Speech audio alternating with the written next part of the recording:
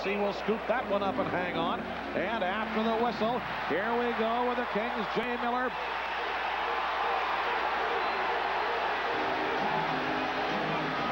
Neil Wilkinson getting a few right hands there in early on Miller there. We've seen Wilkinson be able to stand his ground well this year.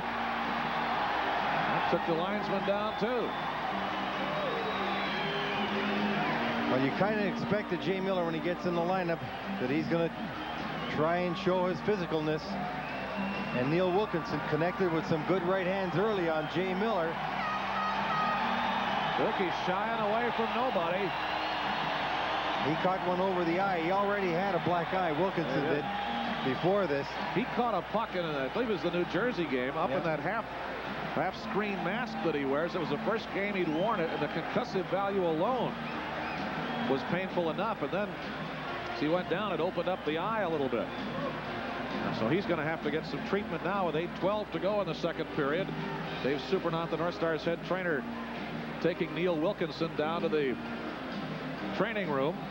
He and Jay Miller looking at each other, and then they start. Neil gets a few in early, and later on Miller catches Wilkinson with one over the eye, cuts him a bit, but Neil did a good job there.